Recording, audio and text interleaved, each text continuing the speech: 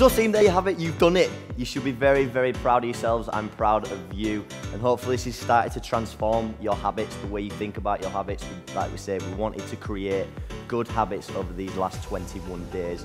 And take this forward, you know, it's a basic, it's the way we've structured the week with the training, with the mindset, you know, with the reflection, recovery, and using the products into the 21 days. Take it forward. Hopefully you've loved every single second of it. And again, I want to challenge you to write down a list of what you've learned, what you want to incorporate in your day-to-day routine, learning from this 21-day challenge. I love you guys lots. Train smart, keep it real. I'm incorporating this in my day-to-day routine, and you can. All these products taste absolutely incredible. So again, getting that in your daily routine is important, and it's all about creating, again, healthy habits over these next 21 days.